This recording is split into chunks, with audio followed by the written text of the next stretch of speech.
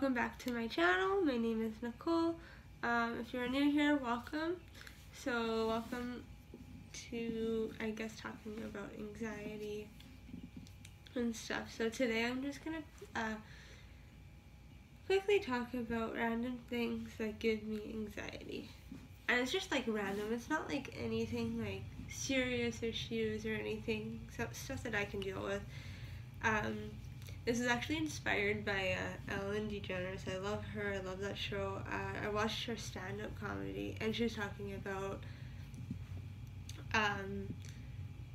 the waiter or whatever not writing things down. I don't know if it was just a joke or if it actually did fill her with anxiety. So yeah, I'm gonna share what fills me with anxiety. So one is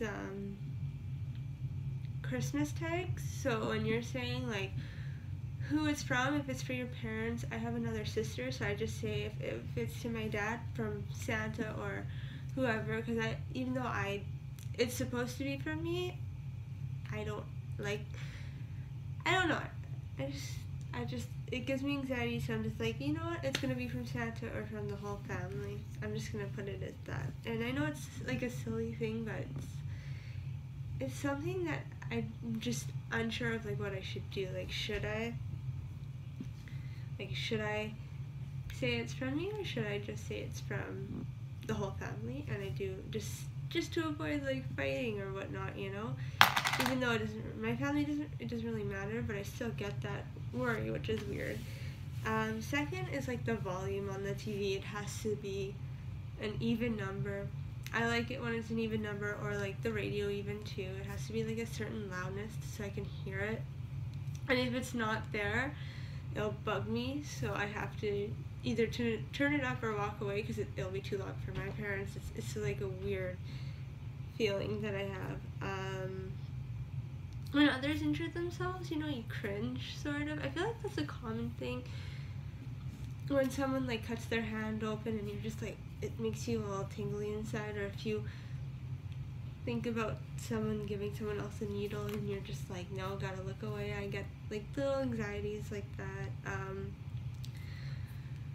Like other common anxieties, when things are crooked on the wall, it bothers you. Or when someone writes on chalk and then you leave like that little excess chalk behind when you erase it.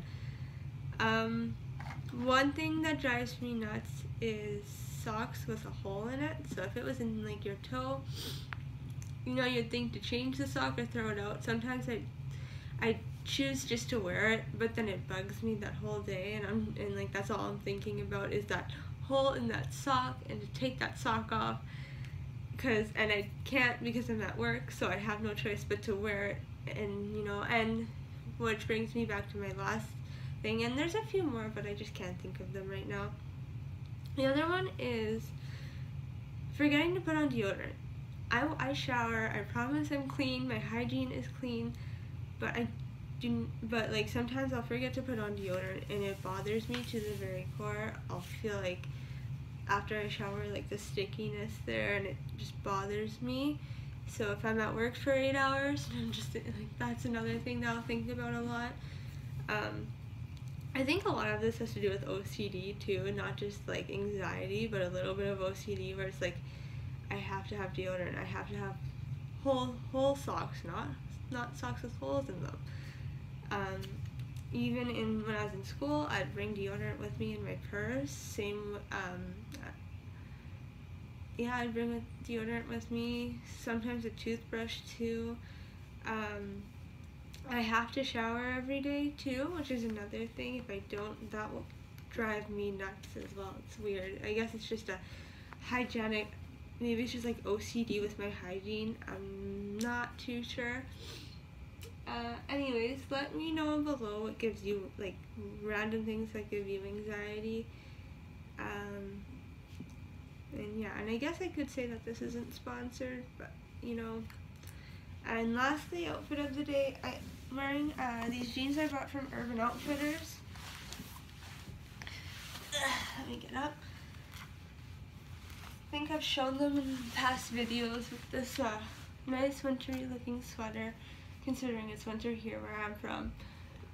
Excuse me. Anyways, that is it for today. Have a lovely day, and I'll see you next time.